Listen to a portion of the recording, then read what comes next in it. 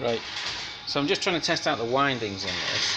And what I've basically done is I've got a 12 volt battery and I'm putting it through a motor and then through the windings, just basically using the motor as a resistance that can give a reading. And we've got on the current, you can see it's just negative because it's I've got it the wrong way around, but that's 1.3 amps. And then the windings itself, they're basically all about the same, but you can see they are about 20 millivolts and an amp and a half, which gives us an idea of the resistance of the windings.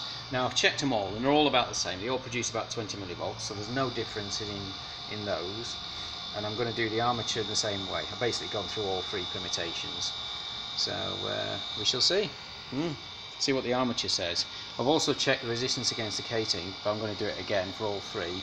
I'm getting a complete open circuit, so I don't think there's a problem there. This might be a problem, so I haven't checked that. And then the armature, which is there, I'll check that one as well.